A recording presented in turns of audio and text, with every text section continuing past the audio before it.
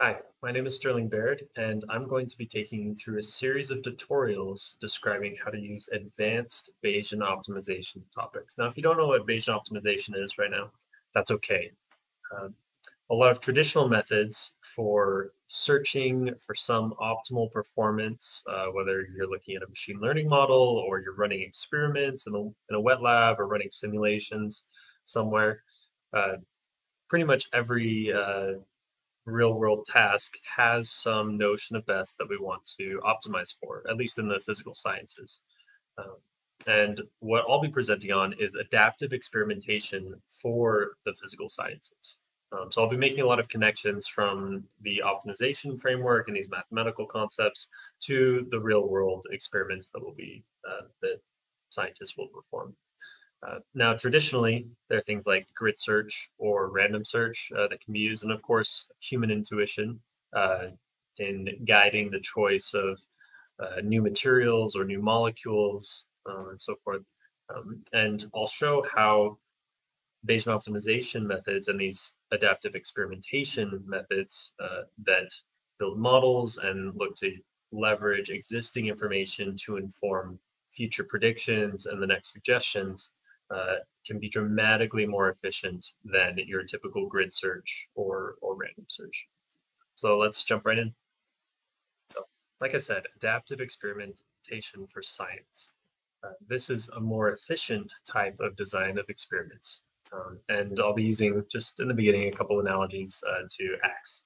And interestingly, the name of the framework that I'll be presenting on or pulling a lot of examples from is also named ACTS by Meta, formerly Facebook, the Adaptive Experimentation or ACTS platform.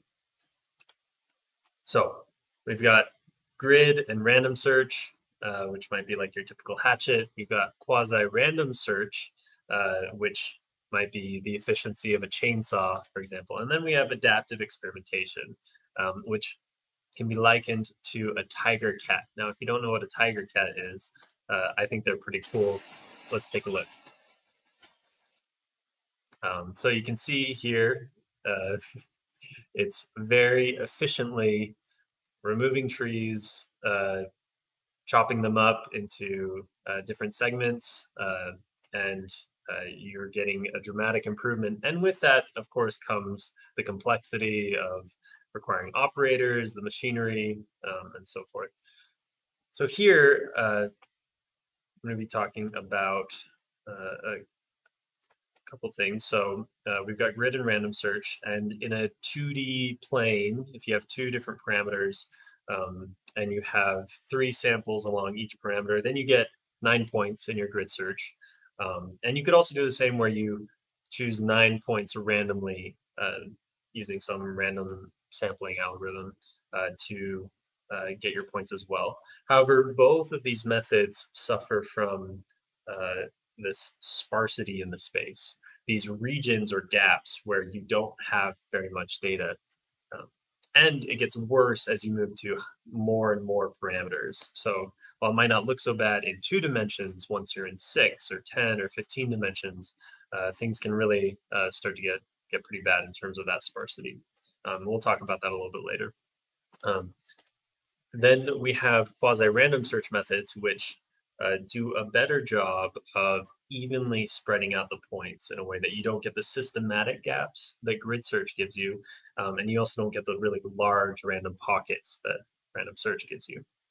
And then, of course, we have adaptive experimentation. One of the most efficient forms of adaptive experimentation is Bayesian optimization. Now, this involves creating a model based on your data that can quantify the uncertainty in your predictions as well as sort of the average predictions that you get. And then using what's called an acquisition function, which I'll describe later, in order to suggest the next best experiment to run or the next set of experiments that you should run. So first, I'm going to talk about these more traditional methods, grid and random search and quasi-random search. And we'll jump into a notebook, our first tutorial notebook for this.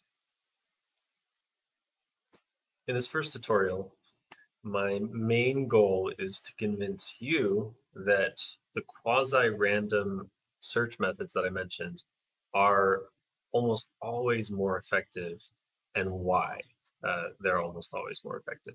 So first, we're going to import some different tools that we will use: NumPy, Pandas, Plotly for some plotting, scipy.stats to get some of these quasi-random sampling methods, and just a little function for saving our plots.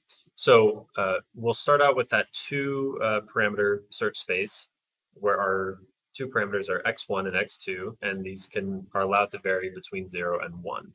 And we'll start off saying that we're going to sample 10 samples from each of these different search spaces.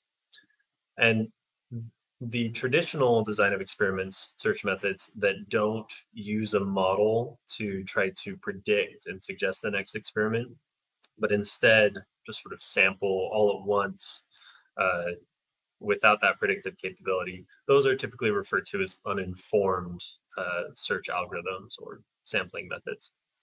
So here we'll start out with grid sampling, and we'll use scikit-learn to help us with assembling that parameter grid.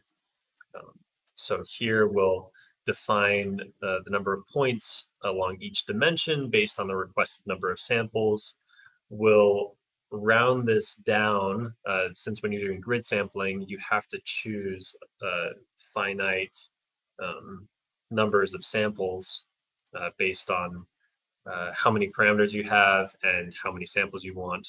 So essentially your grid size. So we'll automatically calculate that and then create along each dimension our choices, and finally return this parameter grid. So when we run this,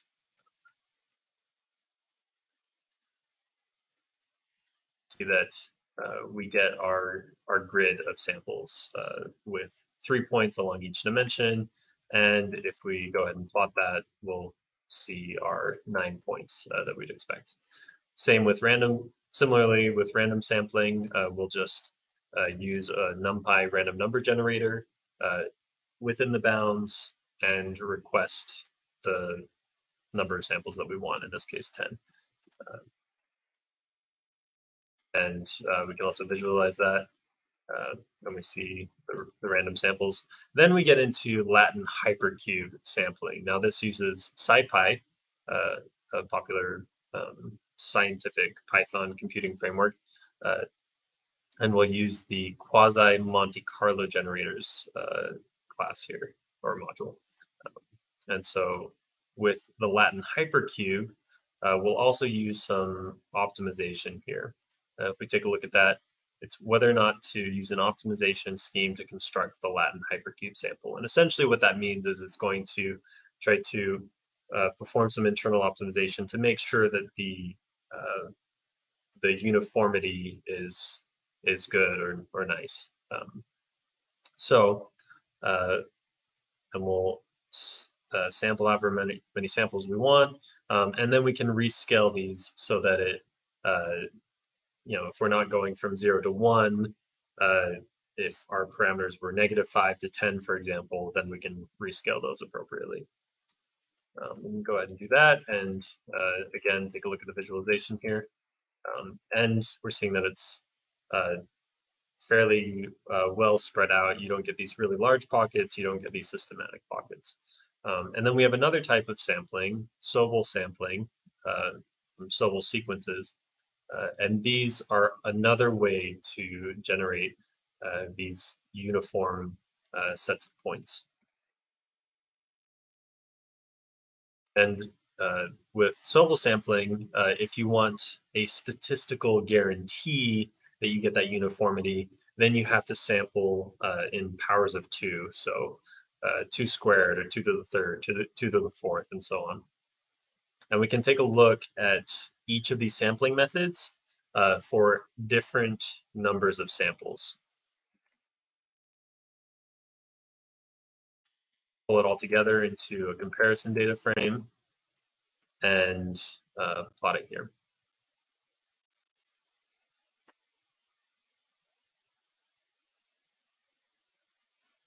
And what we see here is just that as we get to fewer samples in the data limited regime, we tend to end up with more of the pockets. But you can also get an idea of,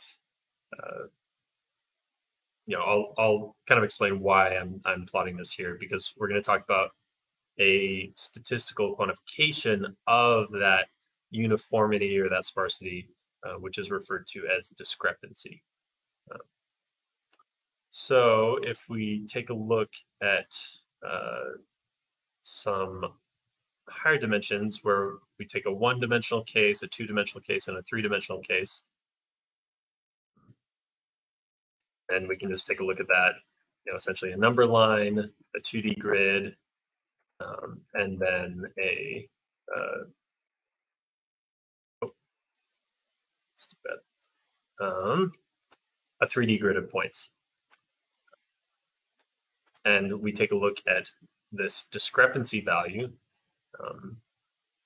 then, which it describes it here. It's a uniformity criterion used to assess the space filling of a number of samples. If we take a look at that as we go to higher dimensions, we'll see that the discrepancy gets worse or bigger in the higher dimensions. So there were, in this grid search, there were always 3 points along each dimension. So we had 3 points on the number line and 9 points on the 2D grid and 27 points on the 3D grid. But even though we're scaling exponentially how many samples we're using, the space filling properties are getting worse in the higher dimensions. And this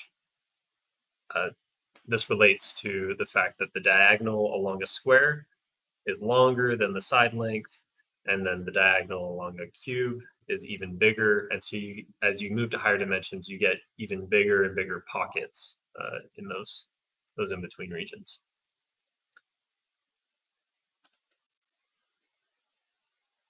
Next, we'll take a look at the discrepancies for each of the plots that I showed you above, and we'll talk about this a little bit. So along the leftmost column, that's grid search. Then we have random search, Latin hypercube, and Sobol sampling. And then 100 samples starting up top, going down to 5 samples at the bottom. With the discrepancies here, first let's take a look at the trend going from left to right. So we have around 0.004 and then 0.003, and then we get smaller and smaller for some of these quasi-random methods. And then we also get higher discrepancies as we have fewer points, essentially less space filling. And that trend holds where the quasi-random methods have lower discrepancies, or in other words, they're more uniformly distributed than the grid and random search. Now, of course, we could tell that visually, but when we're in higher dimensions and we can't visualize that, discrepancy can be a useful statistical measure, and it's also useful to be able to quantify it explicitly rather than just kind of taking a look and deciding if something looks uniform enough or not.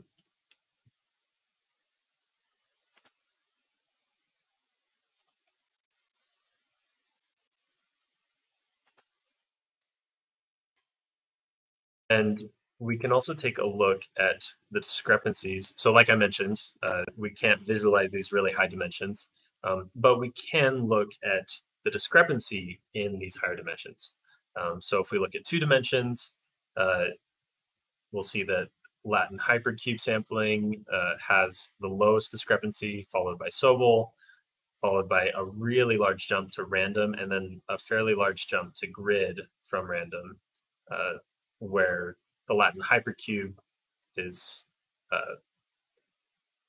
about, let's see, an order of magnitude, looks like 1 or 2 orders of magnitude lower.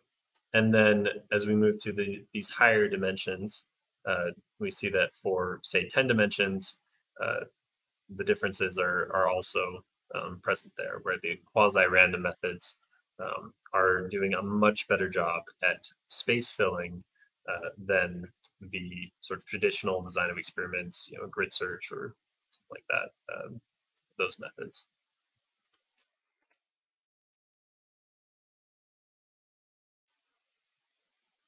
And this one was looking at 10 samples, which is very sparse in 20 dimensions, for example. So you essentially only have one grid point because you don't have enough samples to put multiple along each dimension. But even as we increase that to a much larger number of samples, we still see a similar trend where the grid and random search just aren't able to keep up with the uniformity of these quasi-random methods.